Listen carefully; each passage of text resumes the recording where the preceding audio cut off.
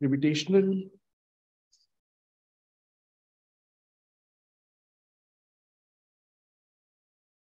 potential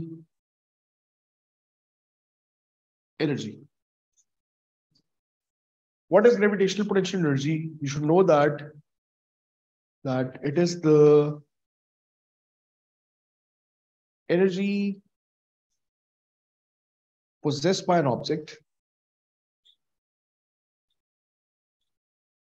It is the energy possessed by an object due to its position in the gravitational field. Position in the gravitational field, right? I have here, for example, an object of mass m, and I move this object of mass to a certain height here. इसका weight था हमारे पास mg, और आप इसको उठा के ऊपर लेके जा रहे हैं, इसके ऊपर फोर्स लग रही है, this is f, this is mg, और ये यहां तक जाएगा. तो इसका जो सेंटर ऑफ ग्रेविटी जितना हाइट गेन करेगा ना, आपने वो हाइट लेनी है हमेशा. You always need to take the center of the height gained by the center of gravity. That is very important, and that is going to be delta H, right? So work done here is force into the distance, which is F into delta H. और अगर मैं देखूं, अगर मैं इसको constant speed से लेके जाऊं, तो जो मुझे फोर्स लगानी पड़ रही है वो mg की इक्वल है. ठीक है. So if this F is mg and this is delta H, so the work done against gravity is equal to mgh. Work done against gravity is mg delta H. इसको हम gravitational potential energy भी कहते हैं.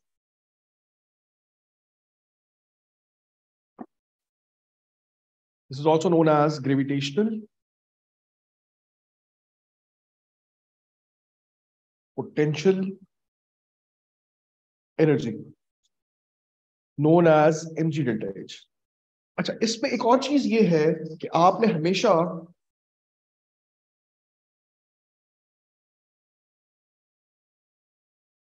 इस चीज को, अगर आप रेफरेंस बता रहे हैं, for example this is H1 and for example this is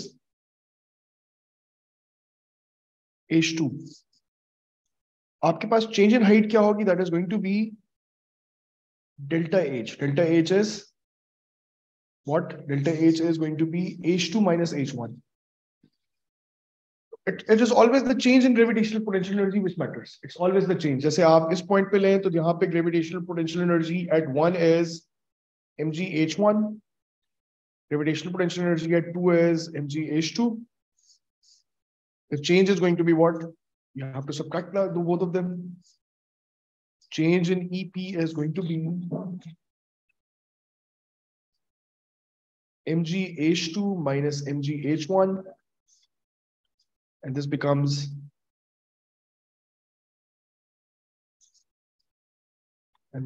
what? This becomes mg delta H, right? This is the change in gravitational potential energy as mg delta H. अच्छा, अगर आपके पास एक ऑब्जेक्ट है, वो यहां से यहां जाता है, फॉर एग्जाम्पल वो इस तरह जाता है, या हो सकता है कि वो डायरेक्ट यहां पे जाए, और अगर ये एंगल थीटा है, तो आपको अगर इस तरह से भी जाता है, तो आपको ये वर्टिकल हाइट लेनी पड़ेगी हमेशा. It is always the vertical height that you should look for. This is the vertical height that you have. This is delta H. And you should know that if this is S, delta H is S into sine of theta. Delta H is S into sine of theta. So you should look at this very closely कि आप क्या कर रहे हैं. या delta S sine theta ले लेंगे और वर्क डन क्या होगा यहाँ पे. Work done against gravity would be mg delta h, which is going to be mg s into sine of theta. This becomes what? This becomes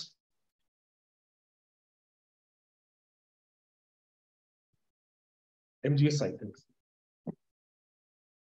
Remember to take the vertical height always. Okay, when calculating the gravitational potential energy, it is always the change in center of gravity that matters. Okay, and always remember that. मैं लिख देता हूँ यहाँ पे, always take the vertical height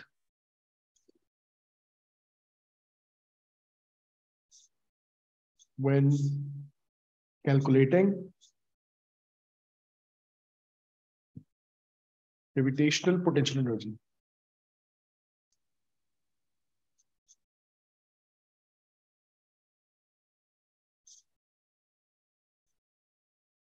एक और बात यहाँ पे ये है कि gravitational potential energy is a relative quantity and not an absolute quantity. You always have to see their difference. Gravitational potential energy is a relative and not an absolute quantity.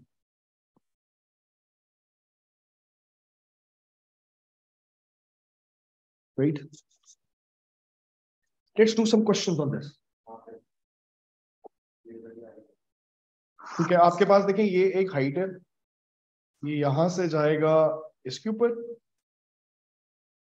तो ये इसने हाइट एच गेन कर ली, तो this is mgh. अच्छा, जब ये इन दोनों के ऊपर जाएगा तो हाइट गेन होगी 2mgh. देखिए ये इसके ऊपर चला गया तो ये हाँ, तो मैं सेंटर से ले रहा हूँ, यहां से ले रहा हूँ. ठीक है, उसके बाद अभी यहां जाएगा तो ये 3mgh हो जाएगा.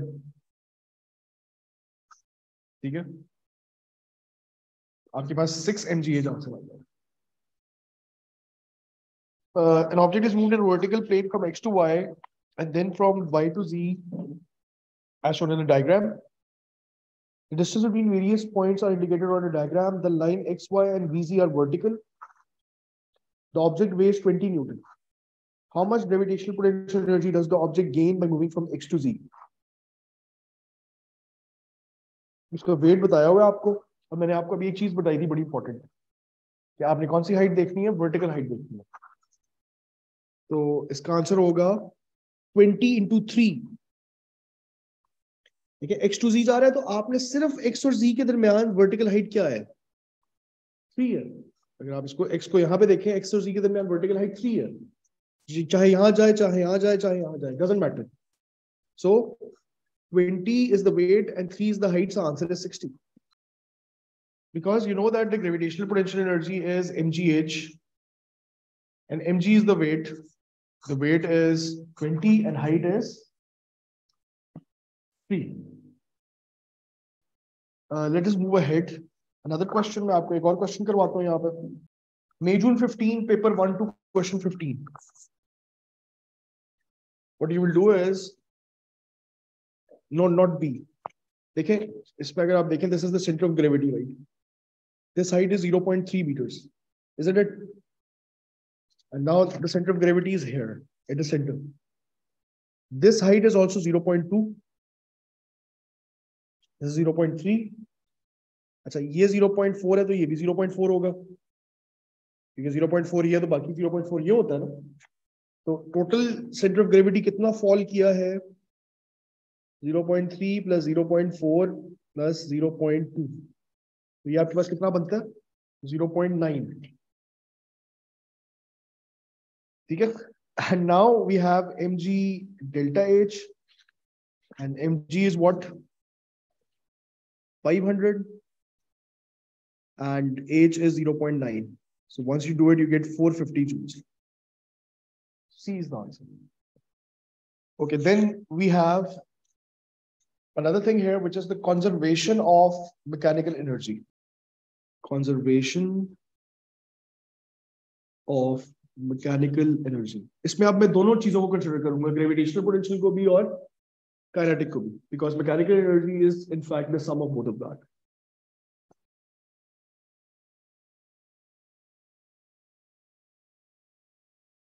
आपके पास ये एक स्लोप है which is like this,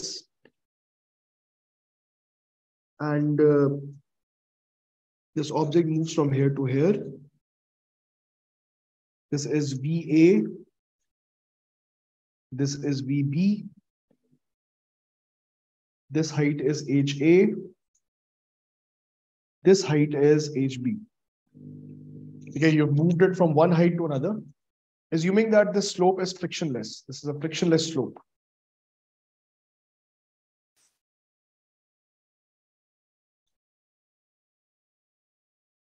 ठीक है जी।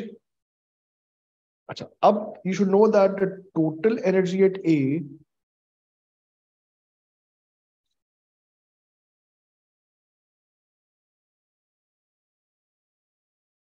must be equal to total energy at B. The total energy at A must be equal to total energy at B. Right? ठीक है? What is the total energy at A? You know that it is given by EP at A plus EK at A. EP at A plus EK at A, because there should be some potential energy, gravitational potential energy here. There should be some kinetic energy here, because that is the total energy considering the mechanical energy, right? Then we have total energy at B is EP at B plus EK at B. This gives us what? This gives us mg HA plus half mVA square, because we have kinetic energy. Okay, kinetic energy is point पे half mVA square होगी, is equal to EP at B, which is mg HB plus half mVB square. ये एक बहुत ही important equation है। अगर शुरू पे ये रेस्ट से स्टार्ट होता है तो ये चीज तो जीरो चली जाएगी। अगर ये रेस्ट पे स्टार्ट यहाँ से ऊपर से होता है, अगर ऊपर से आ रहा है, ये चले नीचे से जा रहा है, तो नीचे आपके पास ग्रेविटेशनल पोटेंशियल एनर्जी जीरो है, तो काइनेटिक एनर्जी सारी की सारी किस पे कन्वर्ट हो जाएगी? ऊपर जाके पोटेंशियल एनर्जी में, और एंड पे जाके अगर ये जीरो पे आ जाता है तो ये चीज, we'll see different situations. Are you getting what I'm saying? So this equation is of extreme prime importance here, and it is going to be used every now and then. EP is known as the gravitational potential energy.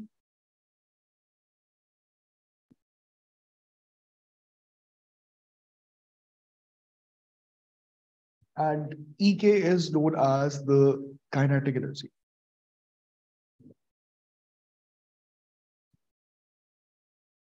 Let us do a question on this. Summer 20, paper 1-3, question number 18.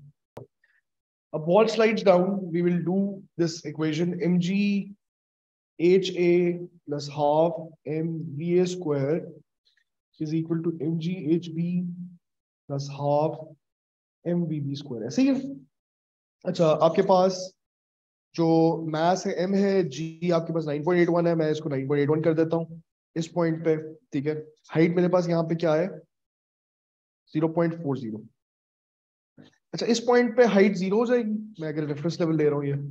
अच्छा, इस point पे release हुई है क्योंकि ये, ठीक है, और उसने स्पीड दे दी है 2.5, तो मैं यहाँ पे लिखूंगा 1/2 m into 2.5 square is equal to mgHB में ये हाइट जीरो हो गई है ना यहाँ पे, ये तो जीरो हो जाएगा, प्लस हाफ mVB स्क्वायर.